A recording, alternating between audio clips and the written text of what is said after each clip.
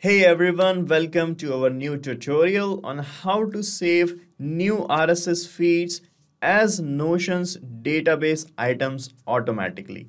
So guys, Notion is a database or note-taking platform, and if you want to use it to track the RSS section of any website, this video is for you. So if you are a marketer, a researcher, a content creator, or just someone who want to stay up to date with the RSS feeds of a particular website, this video is for you. And here we are going to set up an effective and simple automation which is going to connect the RSS feed of a website with Notion, and it will save your time, your manual efforts and energy in manually taking the feeds and adding them into Notion's platform, and you don't have to do it manually anymore. And guys, we are going to set up this automation without any coding, so let's dive right into it. To set up this automation, guys, we are using Pabbly Connect, which is an automation tool, and this is the landing page of Pabbly. And guys, this I'm going to paste the link of this landing page in the description as well. And from here, you can sign up for free, and you will get free automation tasks every month to test and set up your automation. So you can just sign up right now from the given link, and after that, you have to sign in and reach the Pabbly Connect product, and you will see the dashboard of Pabbly Connect like this.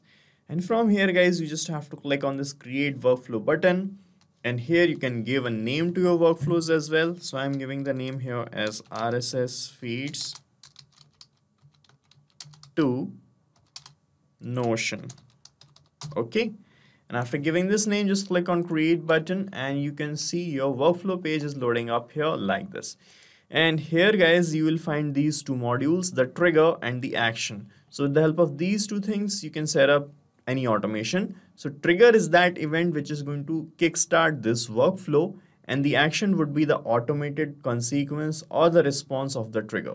So here, guys, in our use case, we are going to track any website's RSS section by connecting RSS by Pabbly feature here. So RSS by Pabbly is a feature by which you can connect the RSS section of any website here in the trigger, and as and when a new feed is added in the RSS section of the website, this is going to trigger and captures the data. So in the trigger event, you have to select this new item in feed option. Okay, and then click on connect button.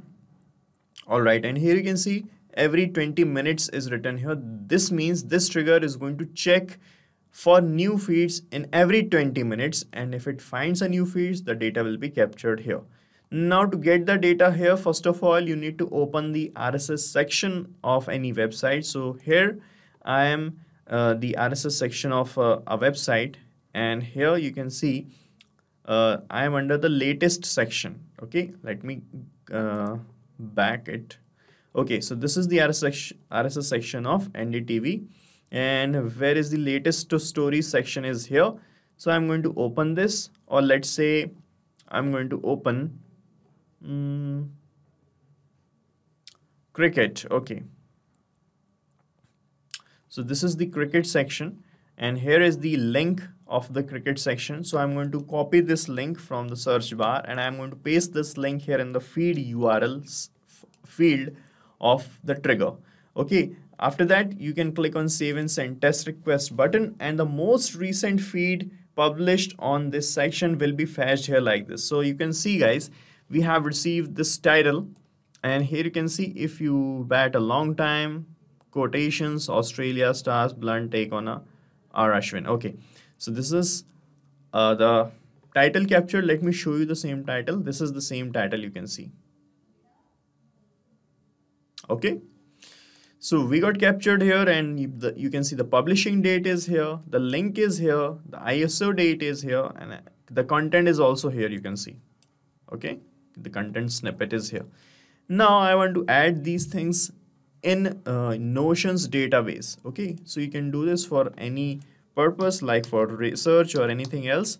So I'm selecting Notion here in this action step, and the action event we are going to use here is this create database item. Okay, after that, click on connect button, then click on add new connection, then click on connect with Notion, and this will bring you to this window. From here you have to select your page, okay, in Notion, then click on select pages. Then you have to select the space in which you are having the database. You can select the database entries as well. Let me select it. Okay, so I'm unselecting few of the things. I'm selecting this one, user research. Okay, and here I'm going to click on allow access. So I'm clicking on allow access here, and you can see the authorization is getting successful and we are connected with Notion. Okay, and now you can select the database name. That is automatically selected as we have selected previously while making the connection. Now it is asking for the publishing date, the feed link, and all other things. So guys, I'm going to use this data that I have received here from the RSS section of the website, and I'm going to map the labels here in these fields. So to map the labels, you just have to click here on this field, and here you can see the previous step is appearing here in the drop down. So when you click on it, you will find all the data here only. So from here, I'm going to map the publishing date here. I'm going to map this ISO date. Okay. Now for the feed link, let me use the feed link. Here is the link, map it. In the email, I'm leaving it blank because we do not have any email. In the content, let me map the content snippet or the content label like this. Okay. In the feed title, let me map the title. Okay, so it is asking for the content one more time. Okay, so you can leave it or map it again. Right, now you can check your connection with Notion by clicking on save and send test request button, and your content here or the things that you have mapped here will be added in this database in these rows. Okay, so this is user research database we have selected here. Now let me click on save and send test request button and let's see what happens. Okay, so this is the response we have received. Let us check in Notion if we got the data added. Okay, and here you can see guys, we got the data added, and here you can see the feed title is added here. The content is added here. The publishing date is here. The feed link is here. These are all the things that we have mapped, and we got the data placed here automatically in this database named as user research. So this is how it is going to work, guys. So we are done setting up this automation, and you have to set up it only once. After that, you don't have to do anything manually in this workflow. After that, whenever there is a new feed in RSS section of the website that you have used, this trigger is going to check in every 20 minutes if there is a new feed, and it will trigger the workflow, and the feed will be added in this database automatically. And guys, you can use this workflow as well, as I'm going to paste the link of this workflow in the description. You can clone it in your own free Pabbly Connect account and start using this automation instantly. Guys, thank you so much for watching our video, and please let us know how our automation ideas are helping you in the comment section.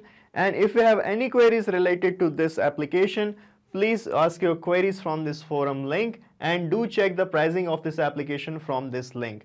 And guys, we are open to ideas. If you want us that we should make videos on other aspects of your business, please do let us know in the comment section. And if you like our work, please subscribe to our channel.